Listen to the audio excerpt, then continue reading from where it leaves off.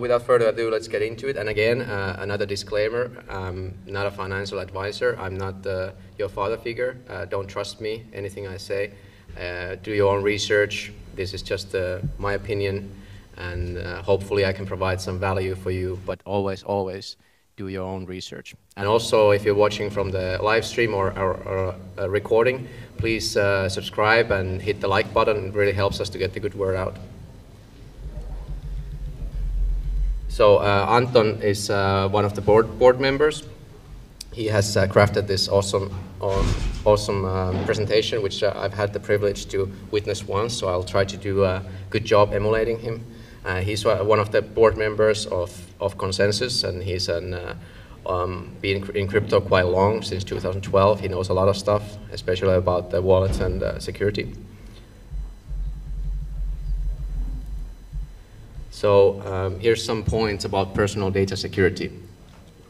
When I talk about security, and I've made a short video in Finnish about personal security, what I normally want to start with is non-disclosure. I think the biggest security risk is telling people that you have cryptocurrencies, and especially telling people how much you have cryptocurrencies, and showing people that you bought a Lambo and stuff like that. That will invite tragedy, and it has happened to many people in the public already that have then kept their private keys carelessly and maybe boasted about their earnings or their ownings, holdings on the social media, and then afterwards they got hacked or got hurt and coerced to give their private keys and stuff like that. So very important, be super careful if you choose to invest, whom you disclose that information with.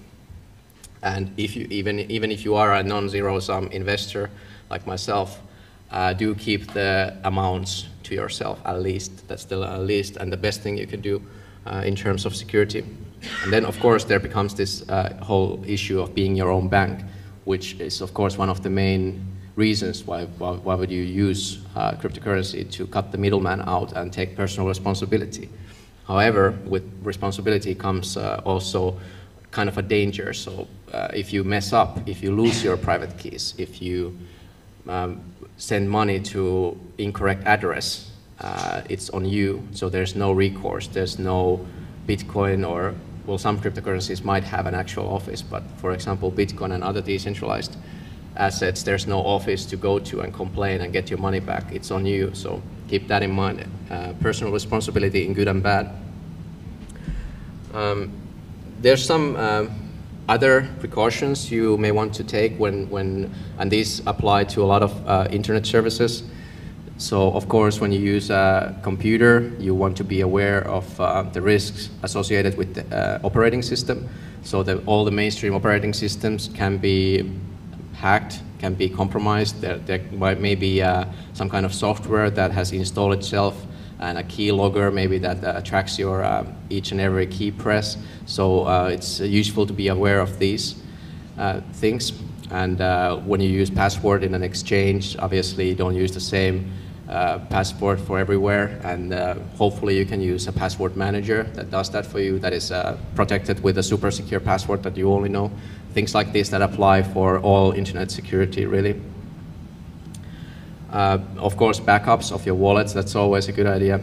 And how the wallet security and the backup works is normally you will generate, and this is important, you gotta generate the recovery seed yourself. If you, for example, buy used hardware wallets such as Treasure or Ledger, and there has been these scams that it comes with a pre-generated seed password, then immediately discard that device because it's compromised, or at least you have to reset it and examine if there's any physical modifications, because the seed will always be generated by you and you only, and nobody else should have any way to find it out, because then it wouldn't be trustless. Like if somebody creates the seed, they control your money, you don't control the money.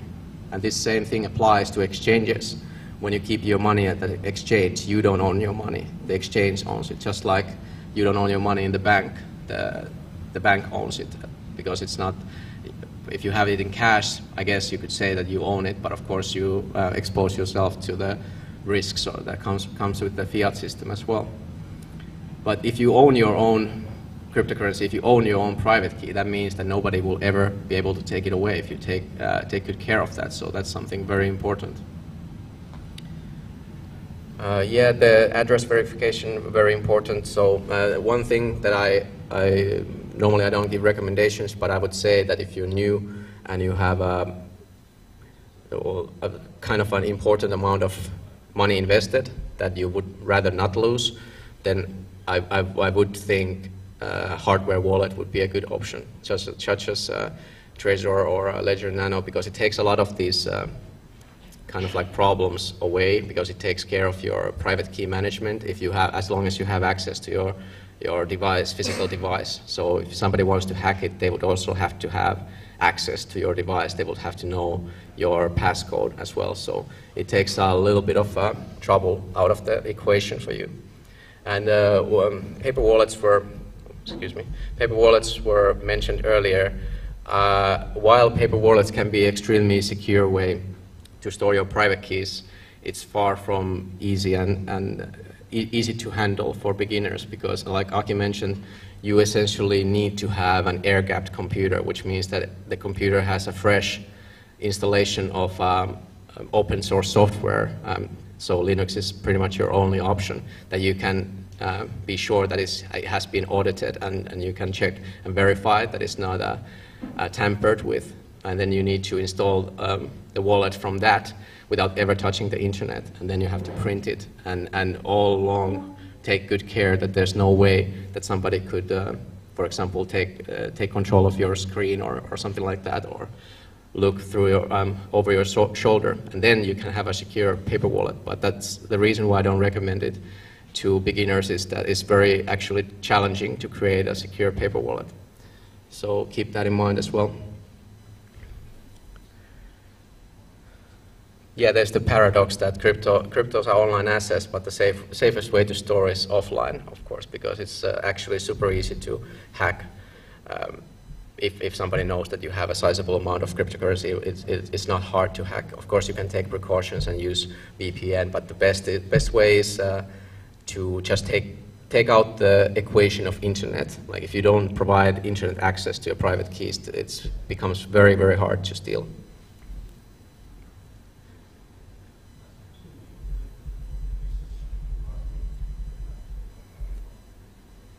So here's another reminder: don't store your coins at an exchange. When you're trading, obviously you need to have some, but I would defer to the thing I said earlier, how much money would you hold in your actual wallet? And I wouldn't hold any more than that in an exchange either for longer periods of time. Sure, it's convenient if you want to sell quickly, but also it's super inconvenient when the exchange gets hacked and you never see your money again. So that's something also to keep in mind.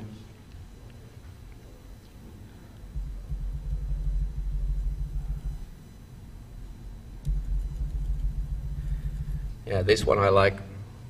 This is something that most people, I would say, disregard. What is the weakest link in the security? And it's always the person, always the user. You might have the best state-of-the-art quantum-proof algorithm to protect and encrypt your funds, and then there's a bandit who gets a $5 wrench from the hardware store and beats you until you give up your codes. So that's called a $5 wrench attack, and it's very important to be aware of this, and it has happened already, and it will happen more and more, especially if you disclose in public that you have some. And people have been kidnapped in Thailand, for example, other countries as well, I've heard, and this has been done. So basically, what are you going to do when there's a stronger guy than you and he's beating you until you give up the codes? More often than not, you will give the codes. And one way to combat this is to use a hardware wallet, actually, because, for example, Trezor and Ledger both, I think Ledger as well, provides you an option to use a custom passphrase. And what I mean by that is you create a super long, hard to crack passphrase that it's easy for you to remember. It can be a story or a limerick that is something you can remember, and then you have another one. And each passphrase, you can have multiple. Each passphrase will open a different instance of the wallet, which is disconnected from anything else. So let's say that you are traveling, and somebody sees that you're traveling with the treasurer. They have the right to ask you to open it, or somebody does a $5 wrench attack and forces you to open it. Then this will provide you plausible deniability, because there's absolutely no way for them to know how many wallets you have. So that's something to consider. You are the greatest security risk. You can take all the measures, but if you are holding all the keys as well, and there's a way to extract those keys from you, then most likely that will happen sooner or later. So here's some wallets listed. I already mentioned the hardware wallets. Trezor is pretty good. Ledger has been used successfully, and these hardware wallets range from like 60 to 100 euros, around that mark. So I would say after you go over that amount of cryptocurrency, you might want to start considering actually to getting one, and especially because there's not that many companies that come up with these and manufacture these. Last time when there was a bull run, when the price went high, actually it was quite hard to get a hold of the hardware wallets. So something to keep in mind if there's going to be a huge interest and the supply is not going to be able to catch up, so get yours early. Or you can use a mobile wallet, software wallet. These all work well as long as you take care of your private security and keep in mind the risks.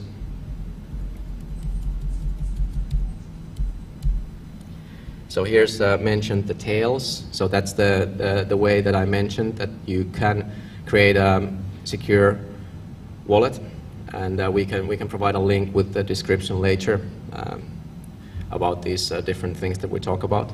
So Tails is an installation of Windows that is running from a USB stick, and then you can use it to generate a clean installation of Tails. So you have to double install, and then you use this btcaddress.org, and once you download the repositories, you can manually go through it, or you can trust the signatures.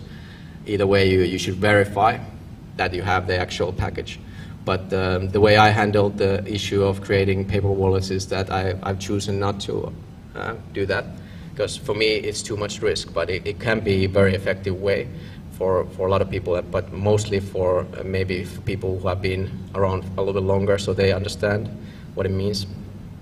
So other risks of storage, there can be a fire. If your private keys are at your home and there's a fire and it's burned to ash, then it's pretty much gone. Kidnapping was mentioned. Maybe you get a head injury and you forget where you put it, or simply your demise comes a little bit earlier than you expected, and then your inheritance won't have any access. Things to certainly to consider, and it doesn't matter how young or healthy you are, anything can happen. So I urge you to take this seriously, and if you're thinking about investing, then at least do it right from the beginning and take care of all these precautions. So multi-signature is something that you may look into. This essentially means that it is physically impossible for you to open the Bitcoin wallet by yourself and spend the funds. There needs to be another 2 or 3 people or laptops or keys to open the account, so to speak, to access the funds. And this can also be used together with the passphrases to provide you plausible deniability when there's actually, this is similar to the time lock of used in the shops in case of robbery. So some of the funds will only be unlocked after a certain period of time, and there's nothing any of the clerks can do about that. So that's again plausible deniability. All right, that's I tried to cover as much ground as I could. I'm not a security expert, and unfortunately you had to hear it from me. But if you have any questions, I will do my best to try and answer now.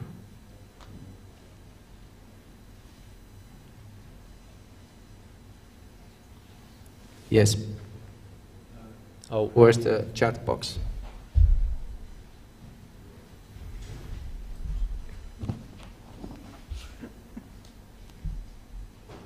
Thank you.